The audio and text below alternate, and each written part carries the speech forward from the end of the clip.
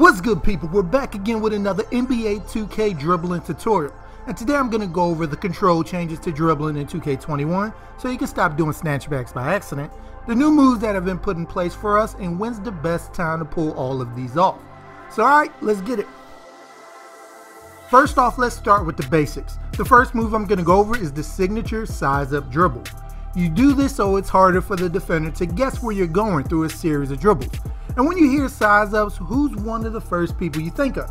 James Harden. And you often see him pop into his step back off a size up dribbles, which you can do by holding the right stick up. You can even start moving your ball handler forward with your size up to close the gap on the defender and read their reaction.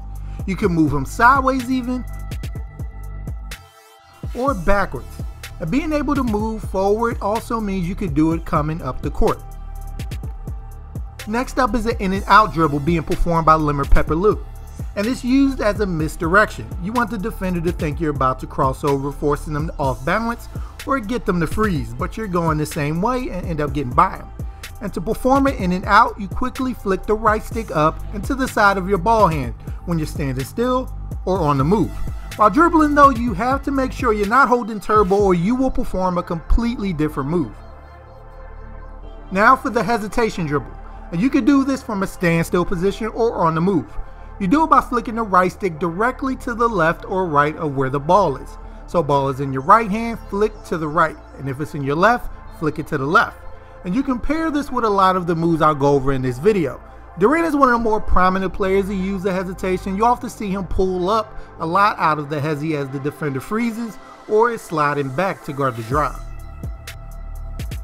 Next up, we got the momentum hezi, and you can do it by holding RT or R2 on your controller and flick the right stick directly left or right to your ball hand. Next is a hesitation escape, and it attempts to give you space against the defender to shoot or drive if they're too close, and it's done by holding the right stick in the direction the ball is in. Next is the crossover, which has changed this year, and it's probably the first move everybody has done in real life trying to imitate Allen Iverson.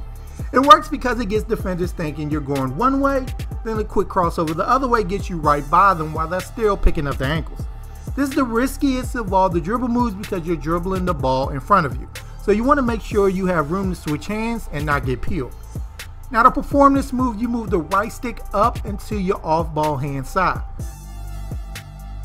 Next is the momentum cross, which you do by holding RT or R2 and move the right stick up into your off-ball hand side.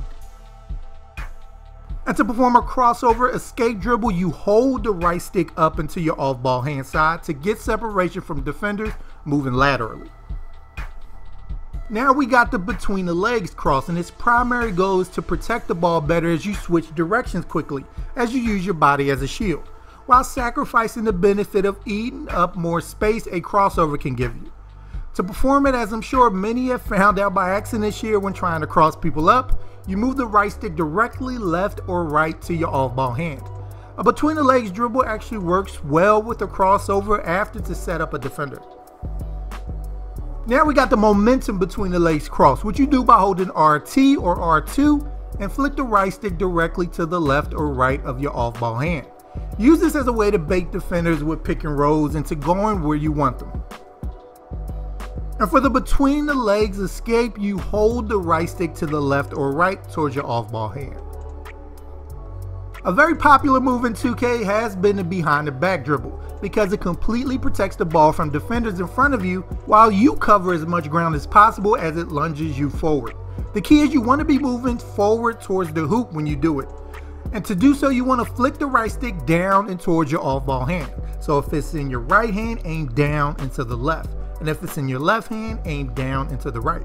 Also as a way to get past dudes who try to bum rush steal on you, so that's nice. Now to get the explosive behind the back, you aim the right stick down and towards your off-ball hand, while also aiming the left stick up into your off-ball hand at the same time. This is popular because you can do it from a standstill position and eat up as much space as possible. For the momentum behind the back, you hold RT or R2 and move the right stick down into your off-ball hand side. This cheating move is done by holding the right stick down and towards your off-ball hand side. If you're new to 2K, some version of the behind the back dribble has to be in your arsenal. Now, to do the move I was accidentally doing trying to hit it behind the back when the game first dropped, is done by holding the right stick straight down, and it doesn't matter if you use turbo or not. This is most of the time used right as you cross the 3-point line to gain space on your defender as he flies by you so you can jack up an open 3. Now, momentum step back gets you out of trouble from defenders and gains you space to shoot or drive. And to do it, you hold RT or R2 and move the right stick directly down while stationary. As for the spin move, this is a way to create daylight for yourself from defenders who cut off your initial move. This should help you spin off of them, freeing up space for a drive going the other way. You don't want to do this when the defender is already giving you room to drive, only when they cut you off. When Giannis and the Bucks tend to struggle, you often see his spin move getting shut down because defenders can predict when he's going to do it. And to perform the spin move, you rotate the right stick from your ball hand around the bottom of your controller to your off ball hand. Next is the half spin, and the purpose of this, much like the in and out, is to get defenders to respect the threat of you going the other way, either by overplaying it or freezing in place, opening up a drive into the lane. And to perform it, you rotate the right stick from your ball hand to the top of your stick and let go. And lastly, to perform a hard stop, you tap the left trigger while driving for a quick change of speed to quickly assess the situation and determine your next plan of attack. This can cause defenders to fly by you when they're not prepared for the sudden stop. Now to go over some moves that have been added to 2K recently. In NBA 2K21 is this nifty split dribble that you can pull off on the move by flicking the right stick down into the side of your off-ball hand. And then as soon as you do that quickly flick the right stick up and he'll perform this new dribble move. It's going to be hard at first to master this as you're going to do a lot of snatchbacks or regular behind the backs by accident, but once you get it down, it's rewarding to pull off consistently. Guys like Ja Morant perform this move in real life, but in 2K it's enough on its own to get defenders to freeze for a second. And it also can be paired together with some of the other moves I've went over. Now they've added some stuff with the spin move this year, as you're now able to retreat instantly after a spin move by swinging the right stick from your ball hand around the bottom to your off ball hand, while simultaneously pulling the left stick back, and your player will retreat towards the 3-point line. This gets you a lot of easy jumpers while the user defender thinks you're driving into the paint.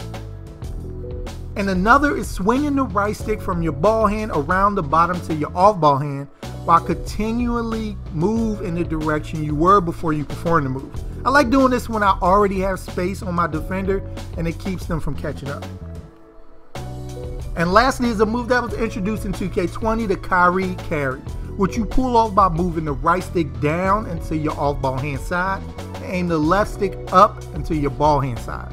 If the ball is in your left hand, you want to aim the right stick down into the right and the left stick up into the left, and vice versa, so you will be essentially aiming the sticks away from each other. The changes to the dribbling and the new moves we are able to perform has made dribbling really fun in 2K21, and the best has been in years. But what do you guys think? What's the hardest move you're struggling to consistently do that you know really isn't that hard? Let me know in the comments down below. And stay tuned here at Sports Gamers Online for more NBA 2K21 content. So make sure to subscribe to the channel if you haven't. And once you're with us, hit that bell icon at the bottom so you don't miss anything we put out. Alright people, I'm Chris from Sports Gamers Online. Thank you all for watching, and be good y'all.